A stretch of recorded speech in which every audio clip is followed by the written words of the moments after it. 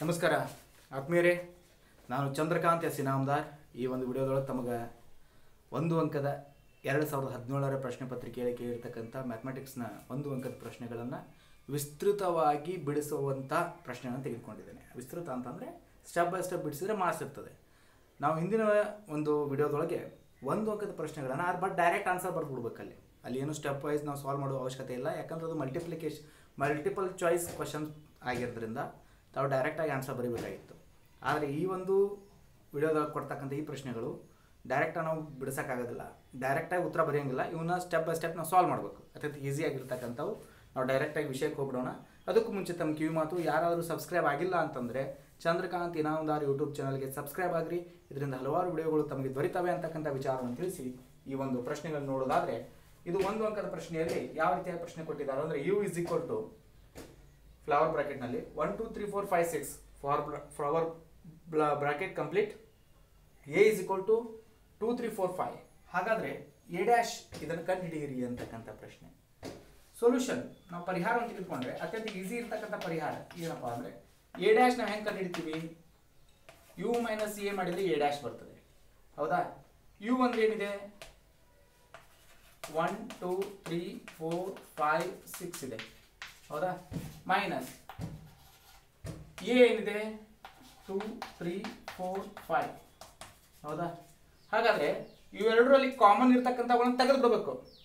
ಯುನಲ್ಲಿ 2 3 4 5 ಕಳೆದು ಬಿಡಬೇಕು, ಉಳ್ದಾವೇನೋ ಅವಷ್ಟ ಬರೀಬೇಕು. ನೋಡ್ರಿ, 2 3 4 5 2 3 4 5 ಇಷ್ಟು ಕ್ಯಾನ್ಸಲ್ ಆದ. ಇವು 1 2 3 4 1 2 3 4 ಇವು ಹೋದು. ಉಳಿತೇನು? 1 ಮತ್ತು 6, ಹೌದಾ? 1 ಮತ್ತು 6 ಏನಪ್ಪ ಅಂತಂತಂದರೆ ಎ ಡ್ಯಾಶ್ ಇಸ್ಕೊಲ್ ಟು 1 6 ಅಂತಕ್ಕಂಥದ್ದು ಇಲ್ಲಿ ಬಂದಿರತಕ್ಕಂಥ ಉತ್ತರವಾಗಿದೆ. ಈಗ ಎರಡನೇ ಸಮಸ್ಯೆ ತೆಗೆದುಕೊಳ್ರಿ. ಇದು ಎ ಡ್ಯಾಶ್ ಗೊತ್ತಾಯ್ತಾ? ಎ ಡ್ಯಾಶ್ ಇಸ್ಕೊಲ್ ಟು 1 6 ಅಂತಕ್ಕಂಥದ್ದು ಬಂತು. ನೆಕ್ಸ್ಟ್, ಈ ಒಂದು ದತ್ತ ಪ್ರಾಪ್ತಾಂಗಗಳ ಮಾನಕ ಚಲನೆ ಏನಿದೆ, ಮಾನಕ ಚಲನೆ ಮತ್ತು ಅದರ ಮಾರ್ಪಿನ ಗುಣಾಂಕದ ನಡುವಿನ ಸಂಬಂಧ ತಿಳಿಸ್ರಿ ಅಂತಕ್ಕಂಥ ಪ್ರಶ್ನೆಯನ್ನು ಕೇಳಿದ್ದಾರೆ. ಇದಕ್ಕೆ ಉತ್ತರ ಏನಪ್ಪಾ ಅಂತಂತಂದ್ರೆ ಒಂದು ಫಾರ್ಮುಲಾ ಬಂದ್ಬಿಡ್ತದೆ. ಏನಪ್ಪಾ ಅಂತಂದ್ರೆ C V is equal to sigma divide by X into 100. ಇಷ್ಟೇ ಈ ಪ್ರಶ್ನೆ ಬರೆದು ಉತ್ತರ. ದತ್ತ ಪ್ರಾಪ್ತಾಂಗಗಳ ಮಾನಕ ವಿಚಲನೆ ಮತ್ತು ಅದರ ಮಾರ್ಪಿನ ಗುಣಾಂಕದ ನಡುವಿನ ಸಂಬಂಧ ಅಂದರೆ C V is equal to sigma by X into 100 ಅಂತಕ್ಕಂಥದ್ದು.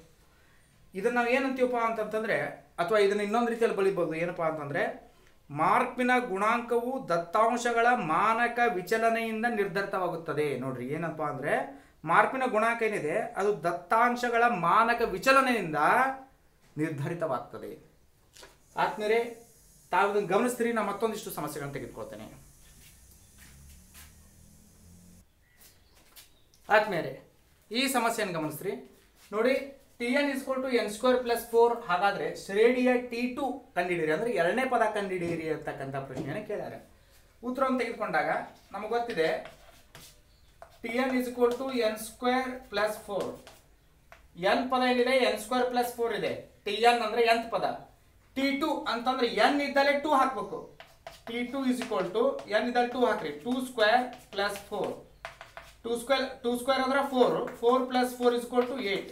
ಹಾಗಾಗಿ T2 ಇಸ್ ಈಕ್ವಲ್ ಟು ಏನು ಬಂತು? 8 ಅಂತ ಬಂತು. ಇದು ಒಂದು ಅಂಕದ ಪ್ರಶ್ನೆ. ನೆಕ್ಸ್ಟ್ ಏನಪ್ಪಾ ಅಂತಂತಂದ್ರೆ, ನಾಲ್ಕನೇ ಪ್ರಶ್ನೆ ನೋಡ್ರಿ. ಕುಂದಿಲ್ಲದ ನಾಣ್ಯವನ್ನ ಒಂದು ಬಾರಿ ಚಿಮ್ಮಿಸಿದಾಗ ಶಿರವನ್ನ ಪಡಿತಕ್ಕಂಥ ಸಂಭವನೀಯತೆಯನ್ನು ತಿಳಿಸ್ರಿ ಅಂತಕ್ಕಂಥ ಪ್ರಶ್ನೆಯನ್ನು ಕೇಳಿದ್ದಾರೆ.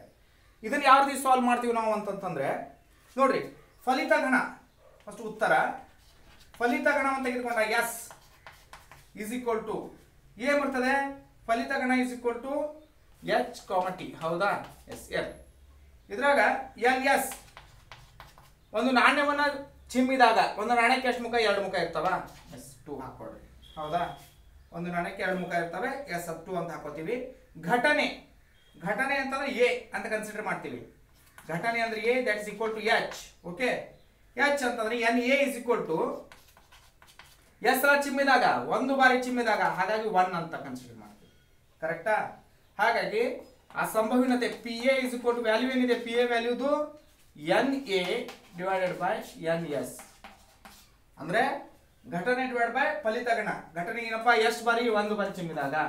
ಎಷ್ಟು ಮುಖ ಇರ್ತಾವ? ಅದಕ್ಕೆ ನಾಣ್ಯಕ್ಕೆ 2 ಮುಖ ಇರ್ತಾವ. ಅಂದ್ರೆ ನಾವು ಆ ಒಂದು ಶಿರವನ್ನು ಪಡಿತಕ್ಕಂಥ ಸಂಭವನೀಯತೆ ಎಷ್ಟು ಅಂತಂತಂದ್ರೆ P A is equal to 1/2 ಅಂತಕ್ಕಂಥದ್ದು ಸಂಭವನೀಯತೆ. ಇದು 1 ಮಾರ್ಕ್ಸಿಗೆ.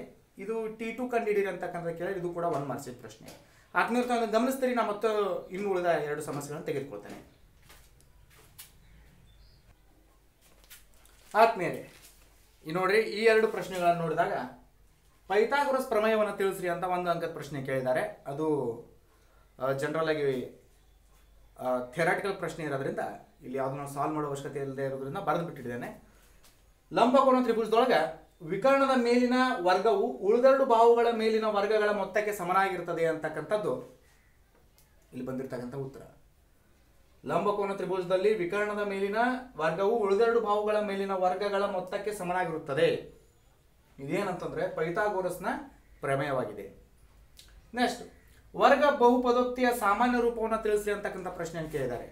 ವರ್ಗ ಬಹುಪದೋಕ್ತಿಯ ಸಾಮಾನ್ಯ ರೂಪ ಅಂದ್ರೆ ಇಷ್ಟು ಬರೆದ್ಬಿಟ್ರಿ 1 ಮಾರ್ಕ್ಸ್ ಸಿಗ್ತಾ. ಈಗ ವರ್ಗ ಬಹುಪದೋಕ್ತಿಯ ಸಾಮಾನ್ಯ ರೂಪ ಅಂತಂದ್ರೆ ಇದು ಕೂಡ ಒಂದು ಸ್ಟ್ಯಾಂಡರ್ಡ್ ರೂಲ್. ಯಾವುದು? px = ax² + bx + c. ಹೌದಾ? ಇದು ವರ್ಗ ಬಹುಪದೋಕ್ತಿಯ ಸಾಮಾನ್ಯ ರೂಪ. ಇದರಲ್ಲಿ a is not equal to 0 ಮತ್ತು ab and c abc r belongs to r. Is ನೀವು ಬರೆದ್ರೆ ನಿಮ್ಗೆ 1 ಅಂಕ ಸಿಗ್ತದೆ. ಇದಕ್ಕೆ ಅರ್ಧ ಅಂಕ, ಇದಕ್ಕೆ ಅರ್ಧ ಅಂಕ, ಮಿಕ್ಕಿದಕ್ಕೆಲ್ಲ 1 ಅಂಕ. ಪೈಥಾಗೊರಸ್ ಪ್ರಮೇಯ ಮತ್ತು ಈ ಒಂದು ವರ್ಗ ಬಹುಪದೋಕ್ತಿಯ ಸಾಮಾನ್ಯ ರೂಪ ಅಂದ್ರೆ ax² + bx + c where a is not equal to 0 and a b c both the 3 terms are belongs to r ಅಂತಕ್ಕಂಥದ್ದು ಈ ಒಂದು ಸಾಮಾನ್ಯ ರೂಪವನ್ನು ತಿಳಿಸ್ತಕ್ಕಂಥ ವಿಚಾರ. ಆದ್ಮೇಲೆ ಇವತ್ತಿನ ವಿಡಿಯೋದೊಳಗೆ ನಾವು 2017ರ 1 ಅಂಕದ ಸಾಲ್ವ್ ಮಾಡ್ತಕ್ಕಂಥ ಪ್ರಶ್ನೆಗಳನ್ನು ನಾವು ಇಲ್ಲಿ ನೋಡಿದ್ವಿ. ನೆಕ್ಸ್ಟ್ ವಿಡಿಯೋದೊಳಗೆ 2 ಅಂಕದ ಪ್ರಶ್ನೆಗಳನ್ನು, 3 ಅಂಕದ ಪ್ರಶ್ನೆಗಳು, 4 ಅಂಕದ ಪ್ರಶ್ನೆಗಳನ್ನು ನಾನು ತೆಗೆದುಕೊಂಡು ಬರ್ತಾ ಇದ್ದೇನೆ. ತಾವೆಲ್ಲ ನನ್ನೊಂದಿಗೆ ಕನೆಕ್ಟ್ ಇರಿ. ನನ್ನ ಯೂಟ್ಯೂಬ್ ಚಾನಲ್ ಆಗಿರುವ ಚಂದ್ರಕಾಂತ್ ಇನಾಮದಾರ್ ಯೂಟ್ಯೂಬ್ ಚಾನಲ್ಗೆ ಸಬ್ಸ್ಕ್ರೈಬ್ ಆಗಿರಿ. ಇದರಿಂದ ಹಲವಾರು ವಿಡಿಯೋಗಳು ತಮ್ಮ ಸ್ಪರ್ಧಾತ್ಮಕ ಪರೀಕ್ಷೆ ತಯಾರಿಗೆ ದೊರೀತವೆ ಅಂತಕ್ಕಂಥ ವಿಚಾರವನ್ನು ವ್ಯಕ್ತಪಡಿಸ್ತಾ ಇವತ್ತಿನ ಕ್ಲಾಸನ್ನು ಇಲ್ಲಿ ಮುಗಿಸ್ತಾ ಇದ್ದೇನೆ. ವಿಡಿಯೋ ನೋಡಿದ್ದಕ್ಕಾಗಿ ಧನ್ಯವಾದಗಳು. ನಮಸ್ಕಾರ.